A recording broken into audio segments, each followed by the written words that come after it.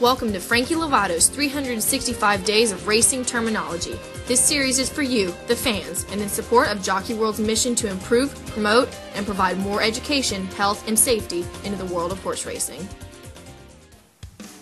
This is Frankie Lovato with today's term number 65 of 365, Contract Rider. A contract rider is a term for a jockey who signed a contract that is a legally binding obligation to ride primarily for one particular trainer or stable. This was common practice that was used many years ago, most often with young apprentice jockeys that was getting started into racing. The trainer or stable was called the contract holder, and the average contracts for the apprentice jockeys lasted 1 to 3 years.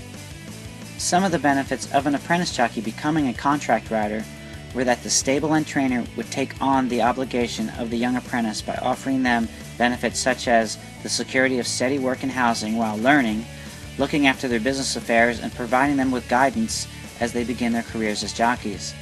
For a journeyman jockey, this could mean a steady, secure salary, but in most cases, it was for the bigger, successful stables and top jockeys that meant a legal obligation to remain intact as a team for all future races and horses specified for a period of time.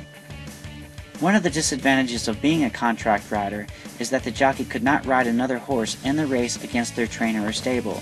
This would mean even if your contract holder wanted to use another jockey for the race instead of you, you still would not be permitted to ride another horse in the race for a different trainer or stable. You would have to sit the race out altogether. For many of the apprentice jockeys, they were usually paid a salary or allowance that usually was not full pay, regardless of how many horses they had ridden or races they may have won. Also, the contract holder had the power to manage the apprentice jockey's life and career as far as where and when they could ride, regardless of what may have been in the best interest of the jockey. There were cases that were corrupt where the contract holders took full advantage of their apprentice jockeys. Some stables would even sell or pawn their contracted apprentices to other stables for personal gain, regardless if it meant jeopardizing the young jockey's career. Because of this and the change of time, the practice of jockeys becoming contract riders here in the United States is all but extinct. There is now another term and arrangement in place named riding first call. This is where a trainer and jockey have a verbal agreement of a commitment to each other but is not binding by law. Regardless, the era of contract riders is quickly on its way to simply becoming another piece of horse racing history. Today's clip is brought to you by BetPTC.com, racing's best kept secret. Get cash back with each and every wager, plus a $100 sign-up bonus as a new member.